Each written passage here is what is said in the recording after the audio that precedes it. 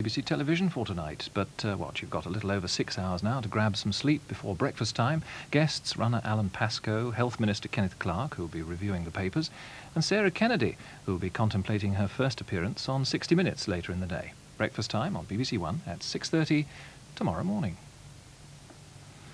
Well, the time now, 14 minutes past midnight, and if you want to stay up between now and BT, Radio 2 is the perfect company, music and conversation through the night.